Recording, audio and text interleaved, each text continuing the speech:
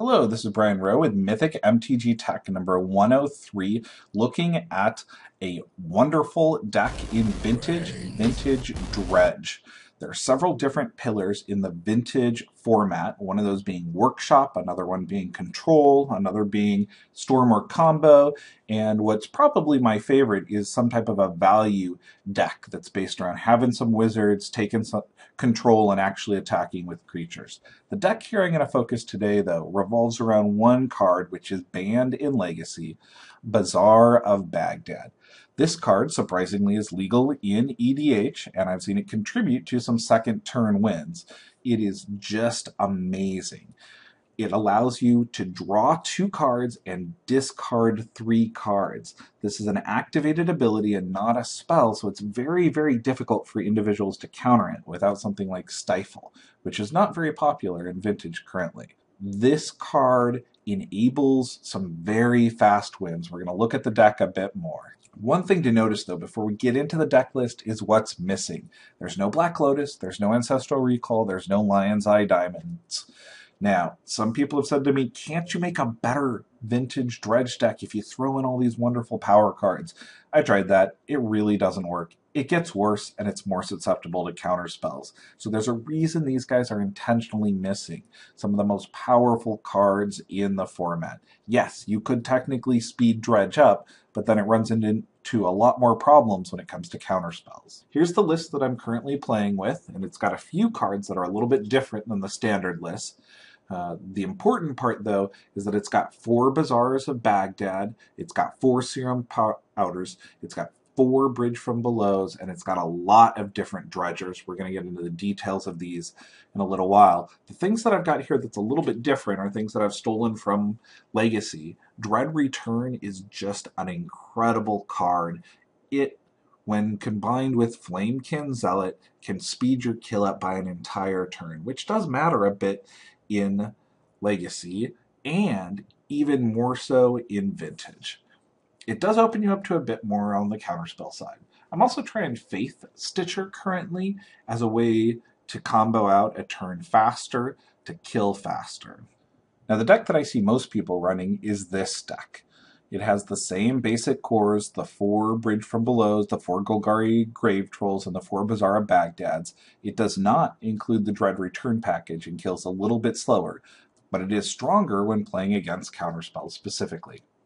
For a Vintage deck, this is actually a pretty inexpensive deck. The entire cost of the deck is about $1,500, and that includes 4 Bazaars of Baghdad, which are about $1,200 of that cost. You can find beat Bazaars often, though, for as low as $250 or so.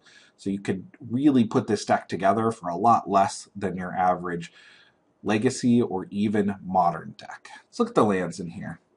Undiscovered Paradise is wonderful in Dredge because it returns to your hand, it doesn't do any damage, and occasionally, once in a while, you may have to wait until you have 7 cards in hand so that you draw an extra card and then discard a Dredger. In those rare cases, it's nice to have the Undiscovered Paradise. City of Brass is in there because it produces all different colors of mana. The damage usually doesn't matter that much in Vintage, but can occasionally, which is why the Undiscovered, I think, is personally better. Petrified Field is also in here, which is a wonderful card because it allows you to bring the Bazaar of Baghdad's back from the graveyard. Wastelands are very common in Vintage, and this is a great way to try to deal with those. As I mentioned, Bazaar is incredible. One thing to remember is it's not legendary. You can have 2 of them in play at the same time and use both of them. If you get an opening hand with 2 Bazaars, you are always going to keep it. In fact, you pretty much ship every hand that doesn't have a Bazaar of Baghdad in it when mulliganing. How you get away with that is Serum Powder. Serum Powder is a very, very strong card in this deck. You have to be careful to make sure you don't accidentally remove your win conditions while you're mulliganing with Serum Powder, because it allows you to set the cards aside and draw up to however many cards you had in hand already. But it really enables you to have 8 Bazaars for the purposes of mulliganing. Narcomoeba is another wonderful card in this deck. It gets creatures directly into play while you are dredging. You often sacrifice Narcomoeba to a Cabal Therapy so that you can put additional zombies in play. Bridge from Below is a staple in this deck. Very good card. I know that it has a 3 black casting cost, and this is really what confuses a lot of people. You never, ever, ever cast this card. This card always sits in the graveyard. While it's in the graveyard, it has these effects that whenever a non-token creature is put into the graveyard, you put a 2/2 black zombie creature into play. And when a creature is put into an opponent's graveyard, if Bridge from Below is in the graveyard, remove Bridge from Below from the game. The card actually has no effect in play. I'm not sure why it even has a casting cost. Your Dredgers are also a staple in this deck, Golgari Grave-Troll being the best by far. Golgari Thug is pretty good also. Stinkweed Imp is decent. Both of them at 5 and 4 are not as good as the Troll. If you ever have a choice to dredge the Troll, always dredge it over the other ones unless you're going to run out of cards in your deck. Ichorid is another great addition in this deck. It really helps you deal with the control decks. I have won several games where someone has shut down my bazaars with wastelands by killing them turn after turn with an Ichorid, occasionally sacrificing those Ichorids to strip things out of their hands with the Cabal Therapies. Bloodghast is another wonderful card in this deck. It's another type of Narcomoeba effect, a creature that you can get into play without having to traditionally cast it. Cabal Therapy is the best hand destruction in this deck. It is a very skill-intensive card, and it's very difficult to play in Vintage because there's a lot of one-ofs in people's decks.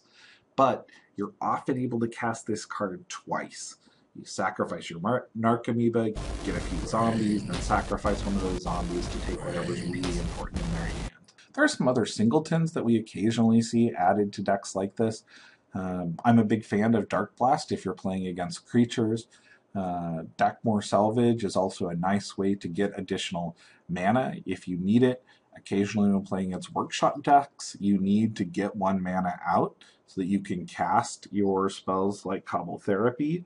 This is a way to guarantee that if this deck has a stocked graveyard, you've got a way to get a land back into play. Sideboarding options are very, very diverse in this deck. It has answers to pretty much everything, and you always want to side in those answers for Game 2 or Game 3. Vintage Dredge often wins Game 1 and has a huge problem with Game 2. When playing against the mirror match, Leyline of the Void is simply the best answer. It allows you to continue to go off, but prevents your opponent. It's also tougher to get rid of. Some people try playing Abrupt Decay, and Abrupt Decay does not hit it. Nature's Claim is definitely a better card, which does hit Leyline of the Void. Against artifact decks, my favorite is Ingot Chewer, because the Evoke is very difficult for people to counter, and it feeds into Dredge really, really well. Ancient Grudge is also very nice as it can be cast from the graveyard. Nature's Claim is the best 1 casting cost green removal out there. Change the Vapor is extremely good for a blue removal. For enchantments, Wispmare is another great one because of the Invoke ability on it.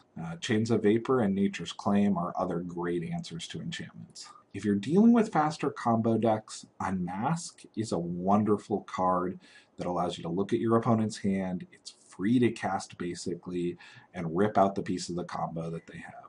Mind Trap I've also seen, and if you want more protection beyond the Unmask, I would strongly consider Thoughtseize. Thanks, this has been Brian Rowe with Mythic MTG Tech. I'd like to thank all of the sponsors that are out there. I've got a few sponsors over on Patreon currently. Also, if you're interested in sponsoring the channel, please contact me. Thanks.